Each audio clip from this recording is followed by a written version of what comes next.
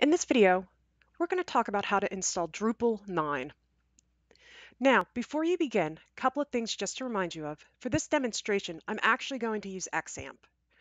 Now, reminder, you're going to want to make sure you're in your htdocs folder, and this is where you're going to drag the downloaded Drupal zip folder.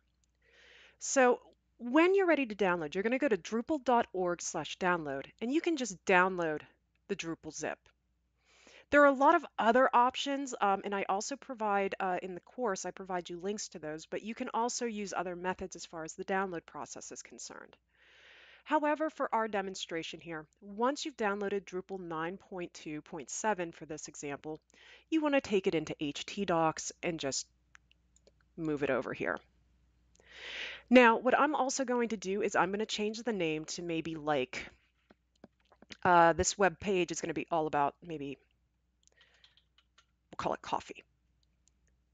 So at this point, now that I have moved over my install here, and actually it's up to you, whenever you do the actual install, you may actually want to go one level in, cut, and actually paste the base folder in your new named folder here. So we'll give that a second to go. There we go. And I'll just delete the Drupal folder. That way now whenever I go to localhost, I just have to type in coffee. So I'm going to go ahead, we're going to jump over into XAMPP, and I'm going to start up Apache and MySQL. And just a couple of things that we'll have to do here now. Under MySQL, we're going to open up the admin. And what we're going to want to do is make a new database.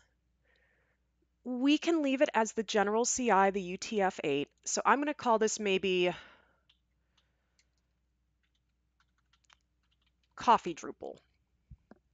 Sync it up with my website.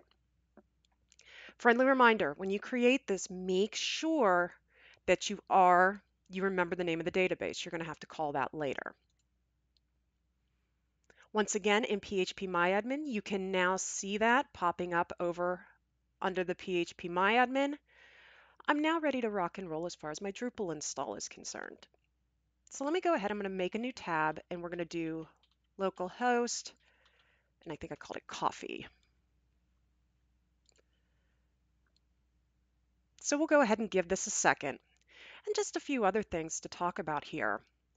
One thing that I do, whoops, I want to actually shrink that down a little bit, but one thing I do want to just draw your attention to is there is also a try Drupal section, which you don't actually, outside of this class, if you decide you want to play around with it some, you do have some options as far as both watching a demo, but also you can create a free account with some of these websites here that will let you actually just test drive the website. You won't have a lot of control, but you'll be able to kind of do some test things on a live server.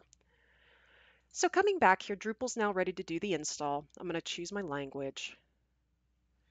For this one, I want to go ahead just with a standard. We'll build out our website here as far as Drupal is concerned.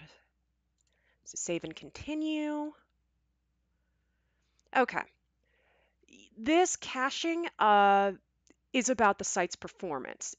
If you really wanted to, there are walkthroughs online that will take you through as far as increasing the PHP memory limit, how you can go into the php.ini folder. For the scope of what we're doing here, we can let this warning go.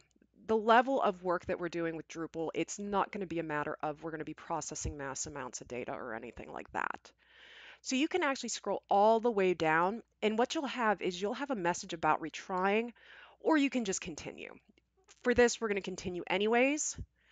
And so now it's going to bring us back into, once again, just like the other CMSs, we're going to have to configure a database. So again, friendly reminder, so I think it is Coffee Drupal. There we go. And then the database username, I believe we kept it as root. We didn't set anything up, and it doesn't have a password. So I can save and continue. And Drupal's going to think about it for a little bit here. And then you should get the installing. Ironically, out of the other two that we've learned about, Joomla and WordPress, I find that Drupal actually takes, it's not super long as you can see, but it does kind of seem to take a little bit longer than its counterparts for CMSs. So it'll go through, it's going to do the install.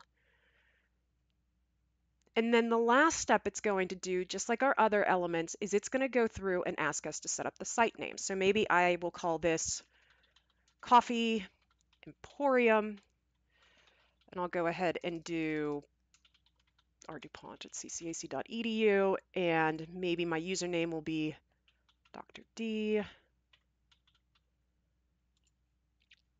and maybe underscore Drupal. Set my default country. So we'll scroll down here. There we go.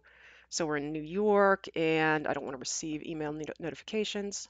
Then you save and continue, and it should think for a second for you, and then it should tell you, take you to your new website and just show you the base page. So there we go. You can see it has congratulations, you installed Drupal. So this is probably this is an example of just a bare bones Drupal interface as far as administration is concerned, where you can see you have all of the different levels at the top here. And as we continue on, we'll get more into that.